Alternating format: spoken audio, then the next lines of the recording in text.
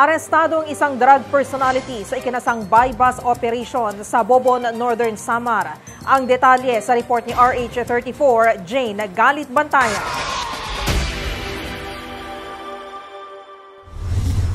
Arestado ang isang drug personality at sinasabing mastermind rin ang pagnanakaw ng motorsiklo sa isang buy-bus operation ng otoridad ng Joint Operation ng PNP Bobon, NSPPO at PDEA. Nahuli ang suspect sa bayan ng Bobon, Northern Samar. Nakuha sa kanyang posisyon ang 4 na sachet ng pinagdududahang shabu at marked money.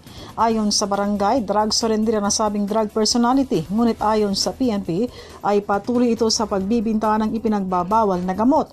Sa impormasyon na nakalap, maliban sa pagbibinta ng droga, ay mastermind din daw ito sa pagnanakaw ng motorsiklo kung saan ilan sa kanyang miyembro ay nahuli na.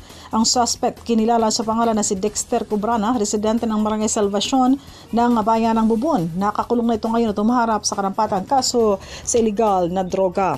Yan ang balita mula dito sa bayan ng Katarman, Northern Samar.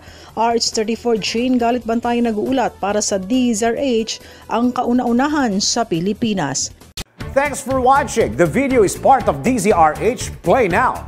DZRH Play Now is the digital platform of DZRH Digital Properties. DZRH News Television Facebook, DZRH Manila, DZRH News Television YouTube, and www.dzrhnews.com. Watch all DZRH Radio and DZRH News Television programs and segments.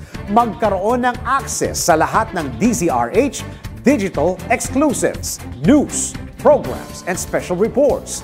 Maging maalam sa mga nangyayari. Like and follow all these digital channels. Like and follow all DZRH digital channels and platforms and be updated all the time. This is the DZRH Play Now. Follow us and we will follow you.